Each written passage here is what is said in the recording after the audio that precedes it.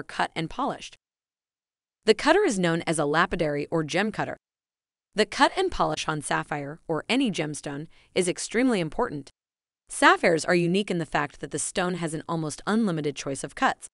The majority you will find as oval, round, and cushion cuts. However, you will see in our store that we carry a full range of cuts, including some very unique fancy cuts. Many gemstones are limited to the cuts they can have, depending on the natural makeup of the stone.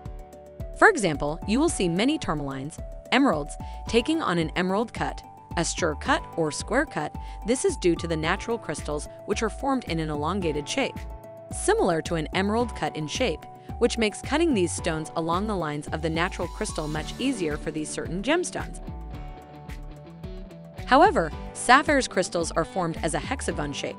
This video shows the hexagon shape of a sapphire crystal. This not only allows for a much more diverse set of cuts, but also explains in part to why these beautiful gemstones are so durable and perfect for a sapphire engagement ring. A clean gemstone that has been cut and polished to a high standard will return a larger percentage of light and glitter to the eyes. This is especially important with sapphires with a high level of saturation, or 4 to 6 on the GIA saturation. The polish of sapphire is equally important. The Sapphire Ring CO estimates that around 20% of our sapphires each year are sent off to be repolished here in the USA. This is not to say that the polish the sapphire comes to us is generally poor, only that we go to great lengths to ensure that every single sapphire is cut and polished perfectly to meet our own high standards.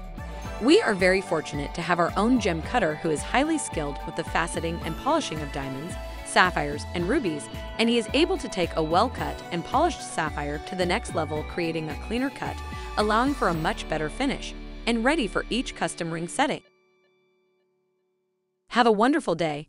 I would love to hear your thoughts in the comments box. Click the like button and subscribe if you haven't already. Thank you so much for watching this video. I will see you back here in the next video. Goodbye.